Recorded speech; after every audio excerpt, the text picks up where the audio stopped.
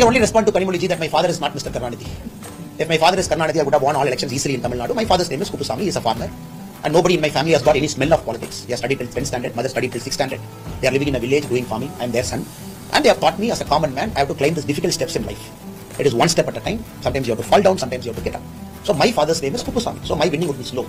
My father's name is not Karunanidhi. That is what I would like to tell Kanimoli Madam. But there are also other MPs who won without having a family. It will happen. Depends on the state, depends on the nature of the party's growth, depends on where the party is at that point of time, depends on money power, muscle power, depends on who is paying money for votes.